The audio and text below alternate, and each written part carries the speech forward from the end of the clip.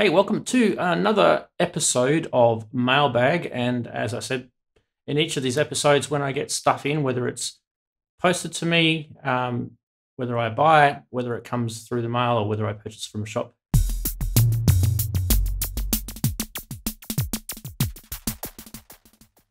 I share the unboxing with you. And nothing is different to today. I went into the local store and I got the final module that I've been waiting for from Behringer System 100. These had been in the store probably since before Christmas, but I just didn't get a chance to pick this up. This is the System 100 110, which is the VCO VCF VCA, or synth in a module, if you like to call it that, because that's pretty much all you need for a single voice synth. Obviously, the only thing that it doesn't have is an envelope generator, but it may do, but as far as I know, it doesn't. Let's open it up and get closer to the... Oh, and we don't have a light on. There we go, it's better. As always, we get a nice little power cable. With the Behringer ones, they're not that long. So, but long enough. I've seen longer. And some people have commented before that they need to be longer. The notorious black screws, and definitely the right user guide here by cutting into this, because there's a big piece of tape. Just find it easier to get into these bags. Right, let's pull it out. There it is. Take the little thing off. What do we got? This looks very sexy indeed. I love this grey colour. I really do. I know it's similar to what Roland used, so it's kind of along that lines. But yeah, we have got, I've got to tilt it this way a little bit so I can read it too, guys. So standard VCO, similar, very similar to what the other one with the dual VCO is. So you've got pulse width, VCO, waveforms are the same, tuning, pitch, range, 2 modulation sources. That's actually pretty cool. It's got 2. All right, so VCF is the same, and VCA is pretty much similar. What I'm saying are the same is I've got the dual modules, like the 112 is the dual VCO, the 121, I think it is the dual VCF, and the 130 is the dual VCA. So yeah, they look pretty much similar. So this is actually probably going to be very, very useful. Now, just looking on the back, for those playing along at home, you guys can see that they're just under the Behringer logo, revision D. And we've got some tuning pots if we need to. But yeah, this is actually quite an action-packed module. And it feels very sturdy, just like they all do. Anyway, the benefit of this, I guess, is that we don't have to, if we just want to quickly produce a synth voice, this is all in one module. I actually like this idea. I really, really like this idea. And I just wanted to check one more thing. They've got this arrow that goes from the VCO out into the VCF, which I'm finding actually really interesting. And I'm also seeing that there's also VCF into this. Now, what this is kind of telling me is maybe these are internally wired, so I don't actually have to patch from here to here. That may be the case. So let's just have a look at that. It says number 2, VCO out, send the VCO signal to another source. Yeah, look, I can't actually see anything written in the manual about that, but let's go check it out in the rack anyway, and we will definitely find that out. Okay, I also got another module today as well as the 110, which I just showed, and that is this one. Now this one belongs to the 2500 ARP series, and this is the dual envelope generator module called the 1033. Now this is very, very similar to the 1003 that I got before, and I was actually kind of wondering what the difference between the two are. So I don't know if I'm going to need it, but I thought I'd get it anyway because they're so inexpensive, these modules. So inexpensive. And yeah, I just love filling up my Eurorack with cool things. Now, I'm definitely going to be checking out that little user guide as well. And once again, we shall destroy the bag. Okay. In. There it is there. dual envelope generator module. And I guess the difference between this and the 1003 is that set of knobs up the top, the gate delay. Everything else looks pretty similar. So in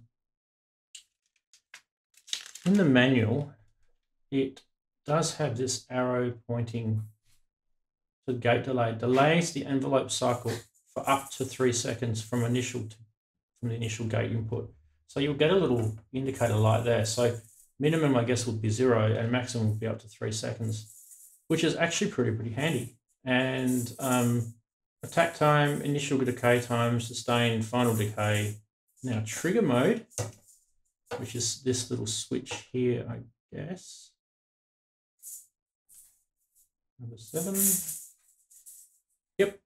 Trigger mode selects between single mode where only the gate signal controls the envelope, or multiple mode which uses a positive trigger pulse to re-trigger the envelope while a gate signal is present. So that's kind of like a cyclic envelope. That's cool. And you can send a trigger in. I like that. That is actually really cool. This is going to be a pretty cool module, I reckon. I think the other one does that as well, but yeah, I like envelopes that can be re-triggered. All right, we should go check this one out as well. Okay, here it is in the rack. The Behringer 110. It's a synth in a module. Yeah, so basically what we're going to have to do with this is we're going to have to give this some pitch, and we're going to have to give this a gate. And what I'm going to use is the MS101 for that. And so we'll go pitch into here. And then we'll go gate into there. And we're going to output high output there.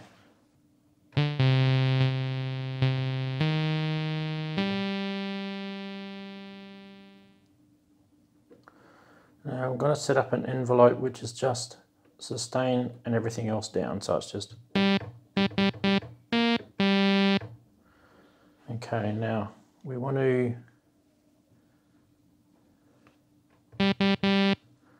There we go. All right, so that's...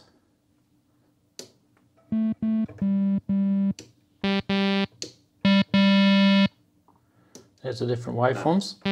So let's have a listen to that filter and see if it's any different to the other one.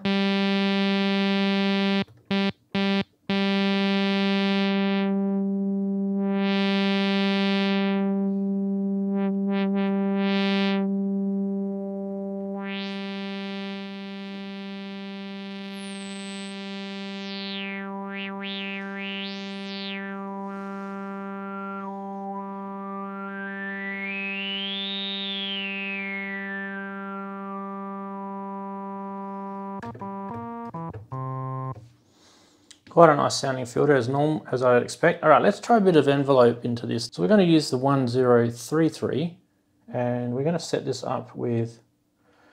Now this module has a gate delay up the top, and that's what's different to the module next to it.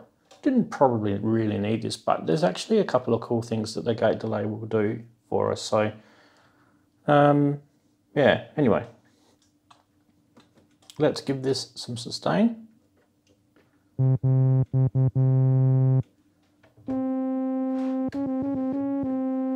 Okay, now what I want to do is give it a bit of release.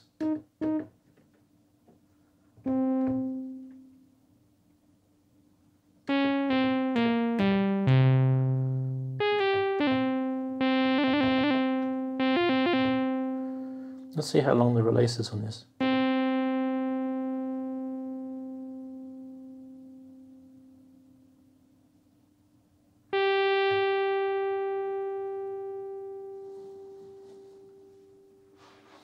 It's really hard for me to get out of the way with the camera. Dearie me. Okay, and then what's the attack like on this? We'll do a full attack. Is that not working at all? Ah, we need to make, that's where the mistake was. All right.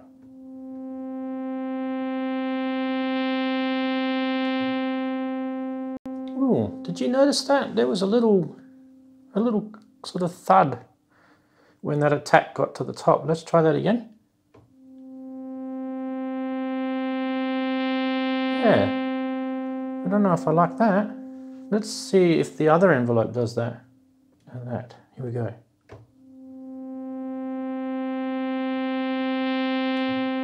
Yeah, that kind of did it as well. Interesting.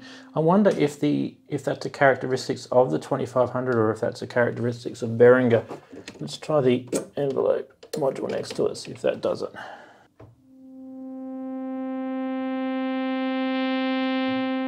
Yeah, that did it too.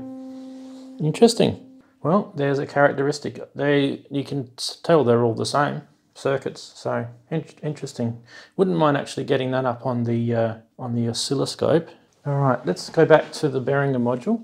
A couple of things I should have mentioned is the VCO automatically is wired in to the VCF, and the VCF is automatically wired in. See these lines across here. So you don't need to patch one to the other, which is actually really, really nice. And what it does is it frees up your patch cables for doing other stuff. One of the things I really like about that. Other than that, it's pretty much a standard module.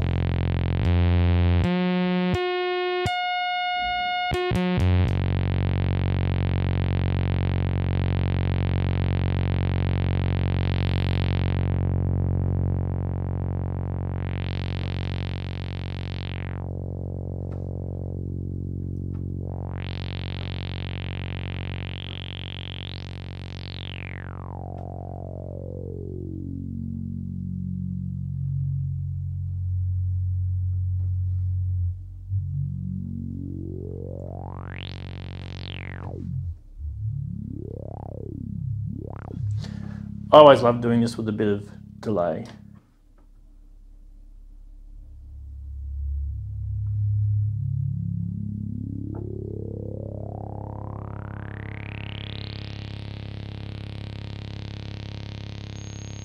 Almost just listening there.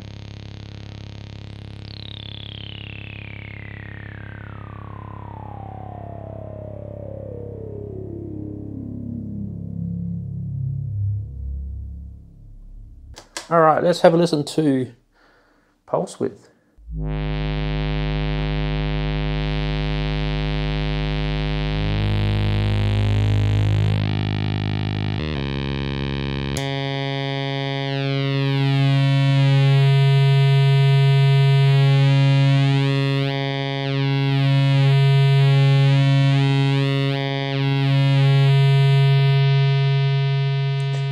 We are going to take off the attack and a bit of the release.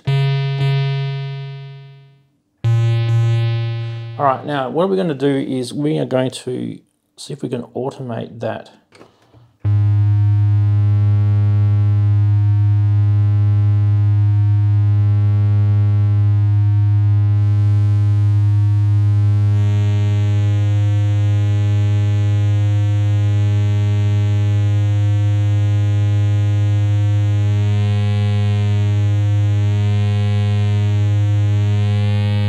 Oh yeah, there we go.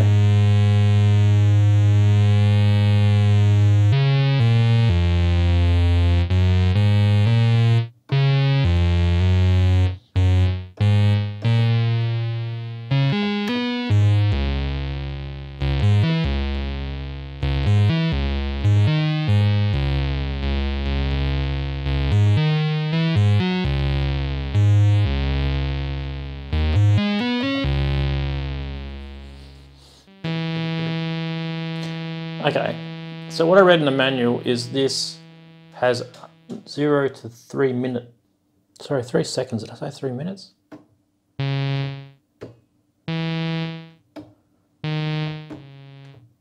Okay, so that is actually working. Now, what is actually interesting here, I'm going to try a little trick here. I just wonder if that fires the gate twice. Let's try this. Oh, yes. Okay. Right, what I'm going to actually show you what I did, but we don't we probably don't want really much release. We probably want to have the same, no attack. So that one's got a gate delay and that one doesn't, and they're pretty much the same. So if I press a note, you can hear the second gate kicking in. Doesn't sound that great with the VCA. Why don't we try it with the VCF?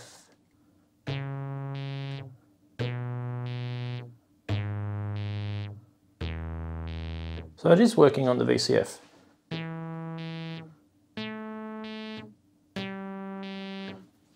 So I've got the black cable going in and the blue cable is coming out of the...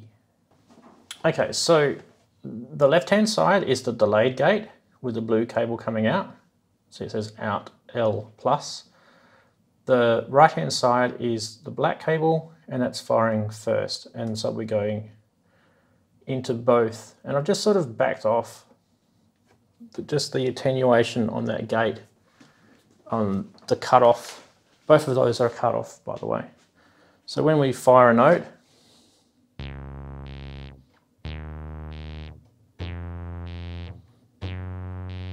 we're getting a second trigger on that envelope, which is actually pretty cool.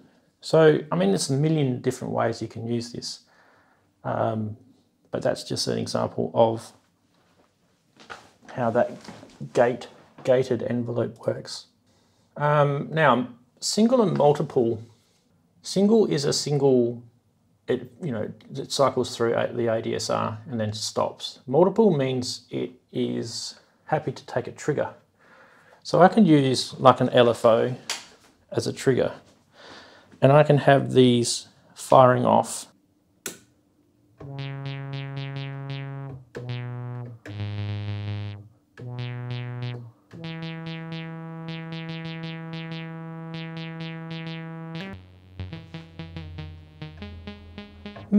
Bit more study with that one, trying to get some interesting effects. Anyway, that is both those modules kind of all at once, the 110 and the 1033 together. Now they are different. Obviously one's a 2500 and one's a System 100 clone. But yeah, I think I'm actually probably happier with this one. I think it's actually a really, really useful module. And now it means that I've got a dual VCO and a single VCO. So that's 3 VCOs. So that's pretty thick voicing on the System 100 now. Pretty complete, as you can see there, pretty complete. I think, yeah, I'm quite happy with that. Not sure how I'm going to set up the 2500 yet. I don't think it'll stay where it is.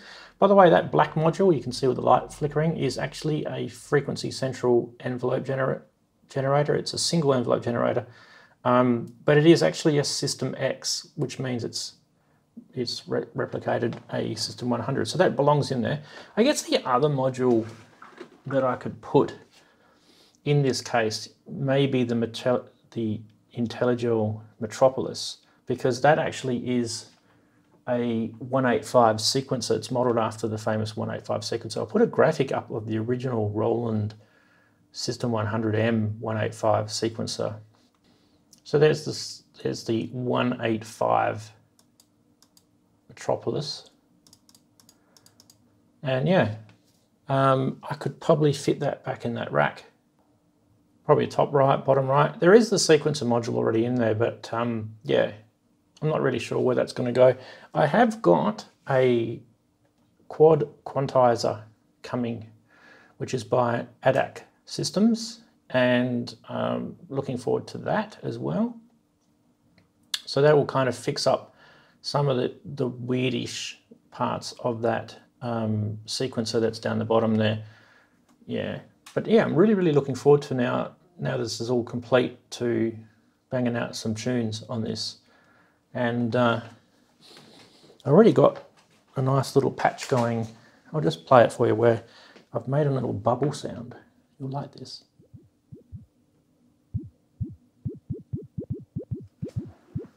add a bit of delay.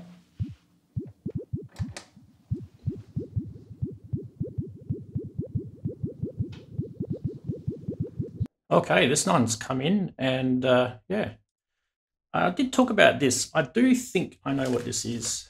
I'm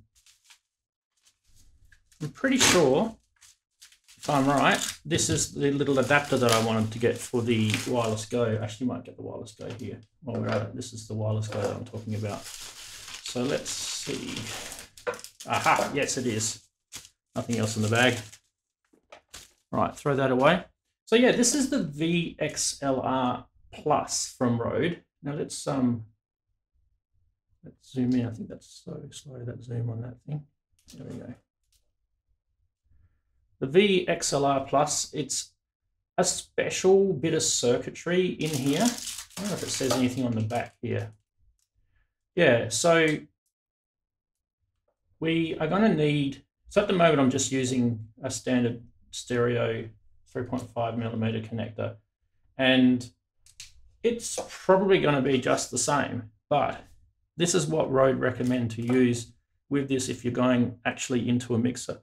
So we're going to need to use a proper XLR cable, so we'll get that out and we'll open this up. These are actually hard to come by. They didn't have any stock anywhere that I looked, so it was a special order, I guess. If it's tight in that bag, we might have to destroy. Oh no, here it comes. So that's what it looks like. It's got a little belt clip on it too if you need to actually use it. So that to that. Right. So I guess what we're going to need is that little wireless Go cable that they brought us, that they gave us with the wireless Go. So let's grab that. All right, so here's the little pouch, and in it should be that little cable. Yeah, there it is. All right, so we'll grab that out. And it's good that you keep everything. You should never throw things like this out, especially these branded ones. They kind of always, look at the Rode symbol on it. They always look cooler. Anyway, so God knows which way around this goes. I don't think it really matters. So bang in there, and we take this one out, and that will go in there. So this is actually now the correct gear that they want you to use. And now I can actually use a proper balanced XLR cable to plug into the mic port on my audio interface. So this is going to be interesting to do this while we're filming, but you never know, it might work. I'm pretty sure that plugs into there. Beautiful. Hold it down for 3 seconds. And we should have sound now, which we do. I'm just going to pop that on me. So you can see me talking in it. Now let me just turn the other mic on. We should hear me talking now in this one. Now just double check to make sure we've got the right dB setting. That's the quiet one. That's the loud one there. Okay, cool. Now we're cooking with gas. Right. That's even a bit too loud. How's that going in through the interface now? That actually has really improved. That has really improved the quality of the sound through this. So I'm just running this without the lapel. Lapel's sitting here all tangled up at the moment. There we go. There's the lapel. I found the lapel the other day a bit, I don't know, it's probably not the best quality lapel. I've got 100, not 100, but I've got about 5 or 6 different lapels. And I found this one to be pretty responsive. So yeah, actually I'm quite happy with this sound. So let's go back to our little setup here. That was a good little experiment. And just so you guys know, if you're watching this, that was done live. So I didn't, rehearse this or edit this or anything like that. It's my first reaction to this sort of stuff. So that's the whole purpose of these mailbags, is to get the first initial real look at something and how it works. So we plugged in for the first time with you at the same time with me, warts and all, and let us know what you think of these little segments. Anyway, I'm going to head off to the next parcel. Okay, well, we might as well keep the wireless go on for the next parcel. I'm actually quite happy with this. It's probably not really sitting in the right spot, but anyway. The next one I got in, I've already opened it because it had a terrible package, but now this isn't really synth related, but it is related for us YouTubers, and I know there's quite a lot of you guys who watch my channel and you're also YouTubers and you like to use cameras and stuff. Now, when I did my studio camera rig setup sort of stream a few months ago, I talked about these small rig clamps, and I've ordered another one. I just wanted to hang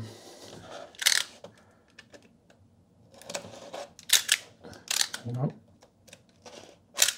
get in there. So I just wanted to show you the packaging and the information on these. Okay, you guys can check that out. So we're just going to open this up. Get the sticker off this thing. For the first time. All right, so that's how they come in a little plastic bag. This is exactly the same as the last one I got. And why these are so good is because you just get them off Amazon. Now, I am going to link in the description below a link to Amazon so you can get one of these. And yes, I do have an Amazon affiliate, but it won't cost you any more to do that, and you'll be sending a little bit of money my way. They have a couple of adapter things here, like an Allen key and a little back screw, but I don't use that part. These are the little clamps. Now, what's good about these is they are a standard camera mount here, and this whole part here can be adjusted, so you can actually angle this however you want, and then you can screw that in. The other cool thing too is they are very, very, very well made, I think, and that opens up quite wide. So that's as wide as it will open. And you can get it on a pretty decent thickness thing, and obviously it closes right up to close as well. So it will hold on to something pretty thin as well. So that part of it is good. It's got a fairly deep, jaw, if you like, and also it'll take a pole because of that circular sort of clamp on it. It's got a little bit of a rubber or a plastic pad inside there, so it grips on nicely. Now, the actual small rig clamp thing can be adjusted here, and also this part can be, so I'm sticking to stuff here, this part is on a swivel. You can see the little ball mount swivel.